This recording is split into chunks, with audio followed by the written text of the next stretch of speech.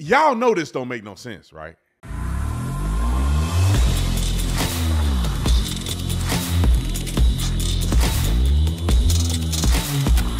This video is brought to you by TatumStore.com. TatumStore.com. Get the merch link in the description section. Ladies and gentlemen, if you love this shirt, if you get 2 hoodies, you get this for free. We got a deal going only this week. You get 2 hoodies. You get any shirt on the store absolutely free. Or you can just get the shirt and just do it that way if you like it. Anyway, like and subscribe to the channel.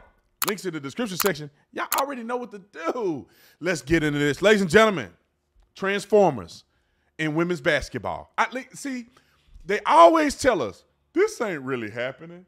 This ain't really what they do. It don't even affect women. Trans is inconsequential in women's sports. What? How you hurt 3 people in one game? I'm spitting everywhere. How you hurt 3 people in one game? Halftime. They didn't even make it to halftime, and somebody, little boy, made his hair long, put up in a ponytail, say he a girl, and he got people going to the hospital. Now, I don't know if they went to the hospital, but they were hurt to the point in which the team had to forfeit at halftime. Listen, let me tell you who I blame before I show this video.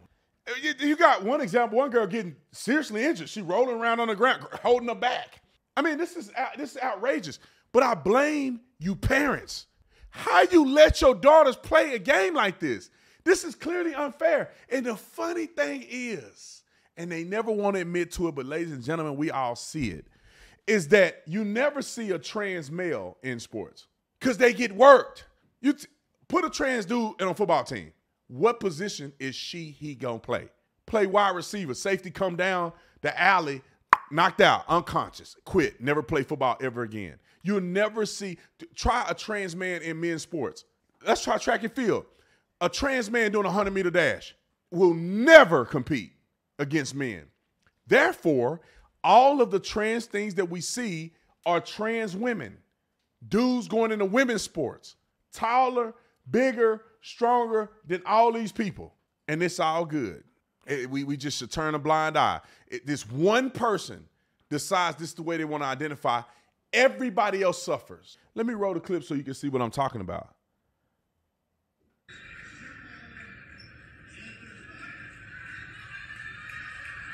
Look at her whole back gone. Look at her. Vertebrae gone. And look at homeboy. Look at homeboy. I'm not trying. Listen, I love everybody. This is not fair. This ain't right. You know, you that big, bro. You know it's gonna be a problem when you play against women. Look at this dude. Look at this is a girl. That's him. He like 2 feet taller than all these girls. Why? How does this make sense? Let me go back to the clip because y'all missed it when he did the rebound. Look at that. Roar! I think that's the noise he made. Roar! Super trash in basketball, by the way. But still, this just ain't right. How many times do we have to see this before we take action? And when I say take actions, parents should say, y'all can't play in the game. We're not playing against somebody with a dude on their team. It's unfair. We got a record of 3 girls getting hurt already. It's just we're not going to play this game. And parents, where the fathers at? My God, brother-in-law, whatever you want to. If my daughter was out there playing and a dude was on a field, like what? Like I could not sit in the audience and be like, well, you know what? This person identified. I'd be out there on you know what? Fast and in a hurry. I'm on the court. Hey, heck no. My daughter ain't playing with no dudes on the thing because look at him. How is that even fair? I can't. The fathers, man, where y'all at, bro? What y'all doing?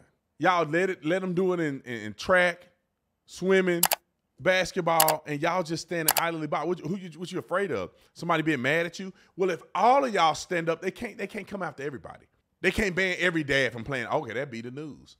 I'll make a video about it. They ban every dad from coming to the game. We already know what it is. But anyway, I could talk about this for 400 years, but I got to get on the radio. I'll see y'all in the next one. I'm out.